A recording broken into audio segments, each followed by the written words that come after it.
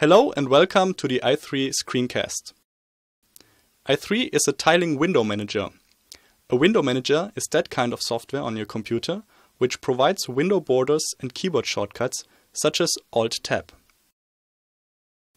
i3 is a tiling window manager, meaning it arranges your windows like tiles on your monitor so that you will never waste any monitor space.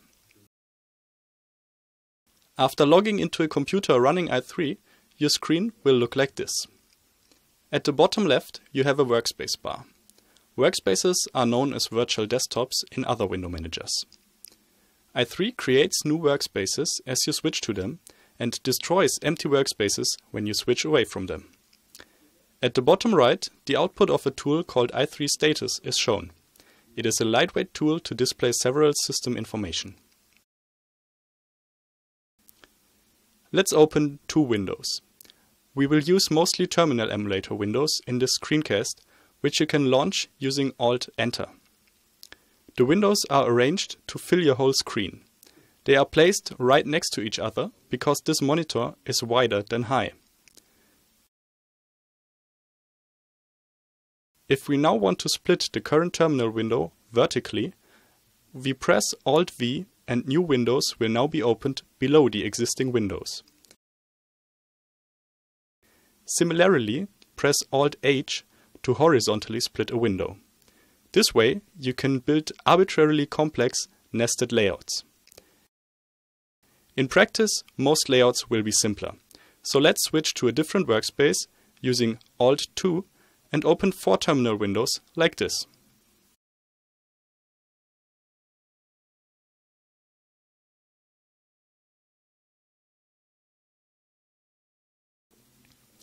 You can switch focus by using either Alt and the arrow keys or by using the J, K, L and semicolon keys on the home row of your keyboard.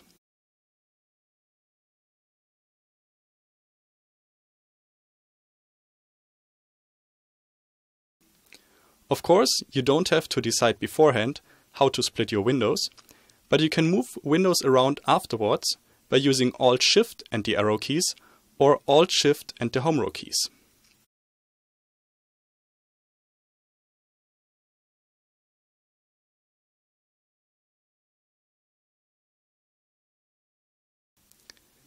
Alright, let's have a closer look at the process list.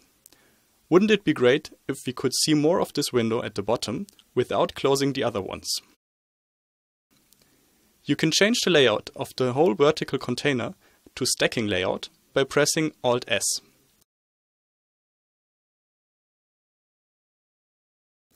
You can see that all the title bars are now at the top and we can only see one window at a time.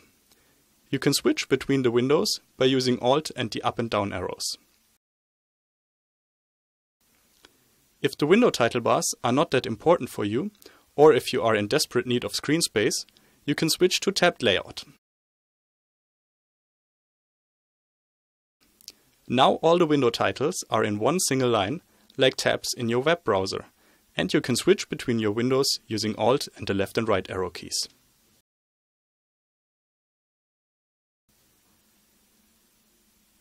To start a more complex application, let's use Alt-D for dmenu to launch GIMP. You can see that GIMP's toolbar windows were automatically put into floating mode. You can freely move around and resize floating windows using your mouse. Alright, that's all for this screencast. Please take a look at our website and read the user's guide, or come to our ISC channel if you have any questions. Thanks for watching, see you next time.